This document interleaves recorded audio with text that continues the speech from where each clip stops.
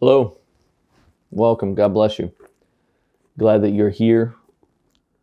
If we haven't met, my name is Stephen. I'm the pastor of Graffiti Fellowship Church, and we're located in southern Brooklyn in a community called Coney Island. Thanks so much for joining us for today's daily devotion. If you're new here, our daily devotion series is where we take a chapter from the Bible and we read it together.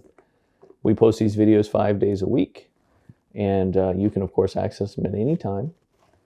But what we encourage our people to do is to follow along 5 days a week or as close as we can get to it and include some of God's Word in your day.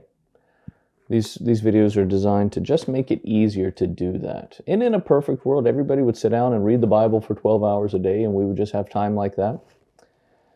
In a less perfect world, we would carve out a little time, prioritize a little time in our busy day to read. It takes about 8 or 10 minutes usually to read a chapter. And so we encourage people to do that. But we also know that, statistically, a lot of people don't. And so we created these tools to help. Maybe it's a good place to start, just to be able to listen as you're on the train or driving to work or whatever, having a cup of coffee. So hope you're blessed wherever you are in the world today, whatever time of day it is for you. It's very early morning here, and I'm looking at the beginnings of a very beautiful kind of pink and orange sunrise just above the Verrazano Bridge, which I'm looking at right outside my window in downtown Brooklyn. It's a blessing. Today we are reading John chapter 12. We're a little past the halfway point in John's gospel. And in John chapter 11, we saw that the Passover celebration is approaching, and that will usher us into what we call the Passion Week.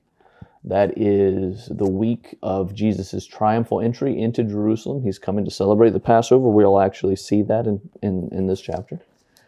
And then that last week of Jesus' life and earthly ministry, where he will ultimately, at the end of the week, be arrested, be convicted by a sham trial, be beaten, condemned, crucified, and then gloriously raised again. So not all of that happens in this chapter, but this chapter we will see Jesus anointed at Bethany. We will see Jesus' triumphal entry into Jerusalem.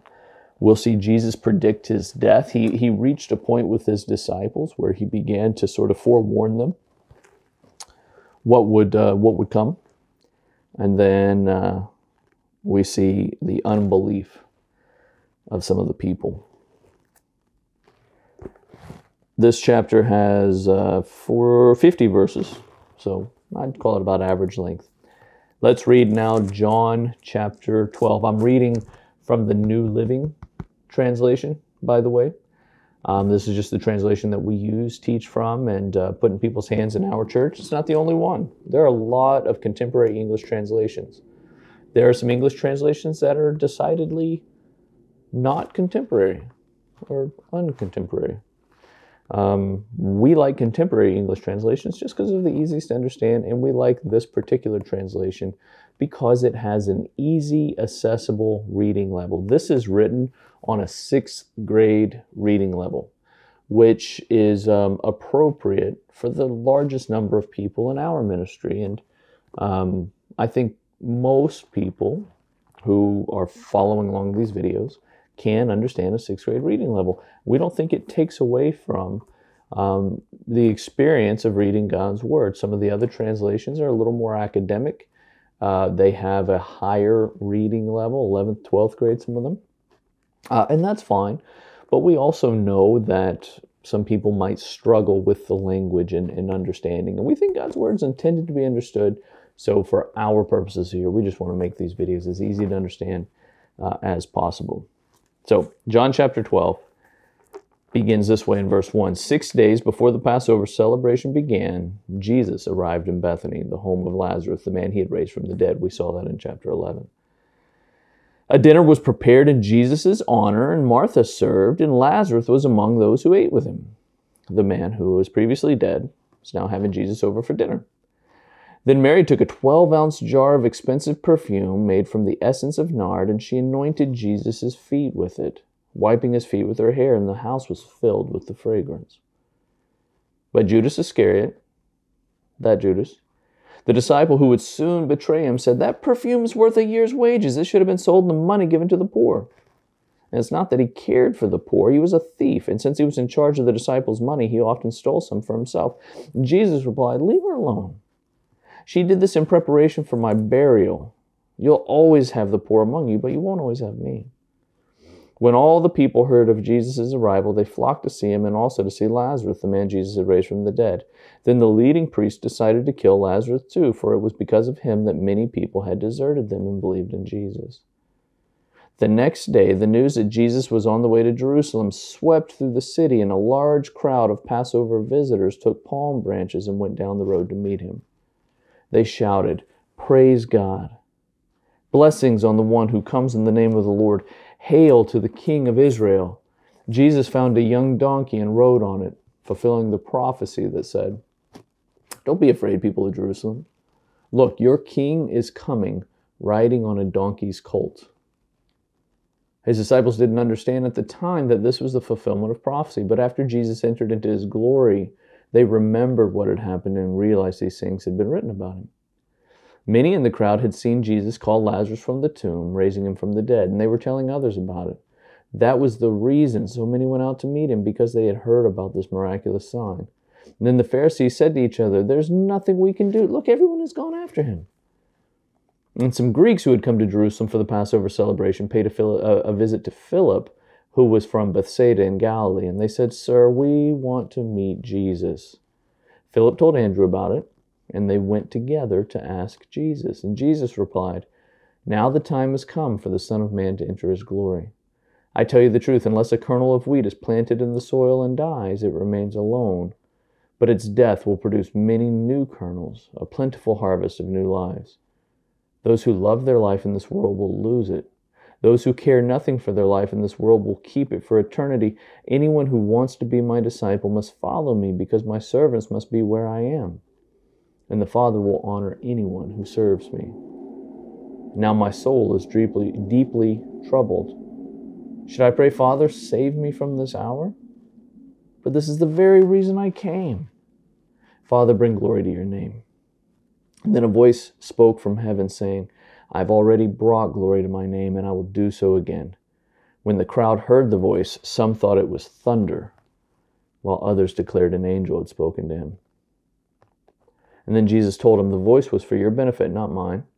The time for judging this world has come, when Satan, the ruler of this world, will be cast out. And when I'm lifted up from the earth, I will draw everyone to myself." He said this to indicate how he was going to die.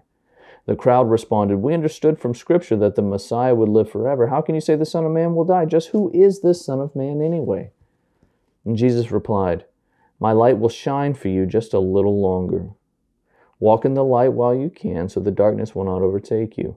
Those who walk in the darkness cannot see where they're going. Put your trust in the light while there's still time. Then you'll become children of the light." And after saying these things, Jesus went away and was hidden from them. Verse 37. But despite all the miraculous signs Jesus had done, most of the people still did not believe in him. And this is exactly what Isaiah the prophet had predicted. "Lord, who believed our message? To whom has the Lord revealed his powerful arm?" But the people couldn't believe, for as Isaiah also said, "The Lord has blinded their eyes and hardened their hearts, so that their eyes cannot see, their hearts cannot understand, and they cannot turn to me and have me heal them." Isaiah was referring to Jesus when he said this, because he saw the future and spoke of the Messiah's glory. Many people did believe in him, however, including some of the Jewish leaders, but they wouldn't admit it for fear that the Pharisees would expel them from the synagogue. For they loved human praise more than the praise of God. Jesus shouted to the crowds, "If you trust me, you are trusting not only me, but also God who sent me. When you see me, you are seeing the one who sent me. I have come as a light to shine in this dark world, so that all who put their trust in me will no longer remain in the dark. I will not judge those who hear me, but don't obey me, for I have come to save the world, not judge it. But all who reject me and my message will be judged on the day of judgment by the truth I have spoken. I will speak on my own authority. The Father who sent me has commanded me what to say and how to say it, and I know his commands lead to eternal life. So I say whatever the Father tells me to say. That concludes John chapter 12. Hope you've been blessed by this chapter of God's Word, of the New Testament, of the Gospel of John. We've been blessed by your participation, and we hope that you'll join us again and participate next time as we read John chapter 13. God bless you.